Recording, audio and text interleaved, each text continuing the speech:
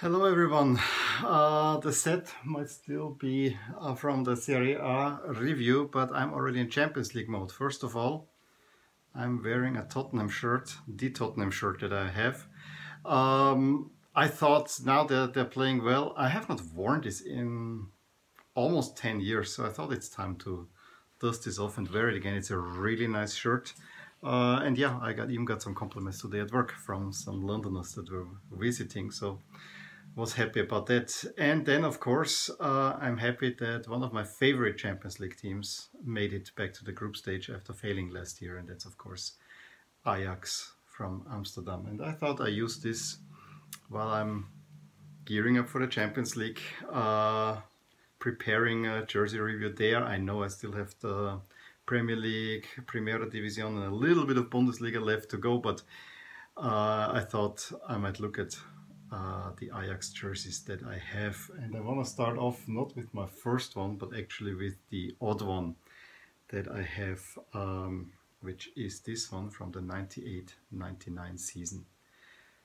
Probably my favorite Ajax shirt, simply because it uses all of my favorite colors in an Ajax shirt, and also because it has the Ajax design with the thick center stripe kind of inverted, because the light color is at the center, but still uses it, and it stays within the almost within the Ajax color scheme. Ajax is red and white.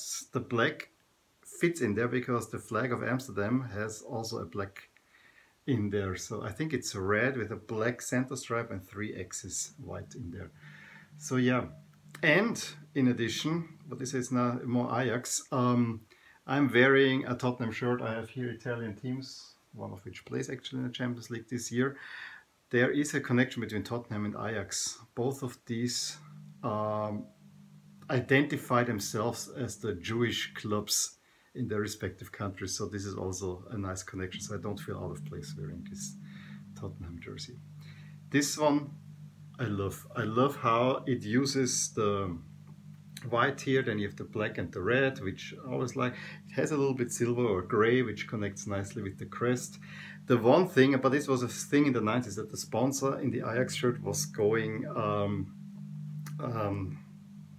vertically down, so which kind of doesn't fit with the Umbro here. So maybe this is the one thing that I don't like, and maybe it causes a little bit of offset, but other than that, really nice. Look how the collar is nicely made.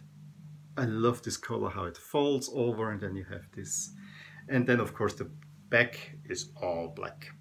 Now you can also see this is a typical 90s style shirt. It's all plastic. When you wear this shirt on a hot day, it feels unfortunately a little bit like suffocating, but yeah, I love to have this shirt.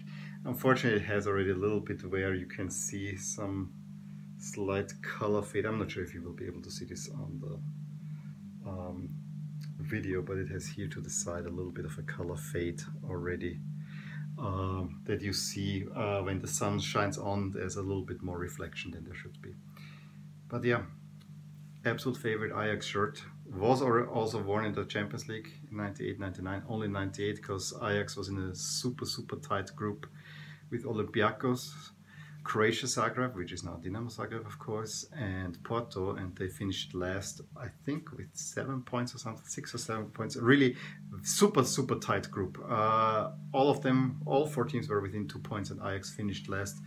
At that time Ajax was not the Ajax team of 94-95 anymore, because Bosman hit and all the stars had gone.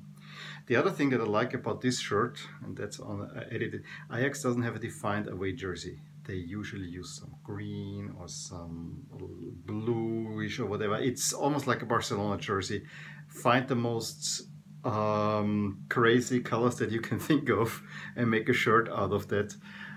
I love that this is black and white. It makes so much sense, gives so much contrast. It is a beautiful shirt, in my opinion. I put this on my blog, and I think I rated this with 9 stars. And yeah, I still would go that far. Well, let me know what you think about this shirt, whether you like it or not. If you have any memories from this shirt, give me a thumbs up if you like this video, and subscribe to my YouTube channel if you want to see more videos like these. And I will talk to you soon. If you enjoyed this video, please hit like and subscribe to my channel.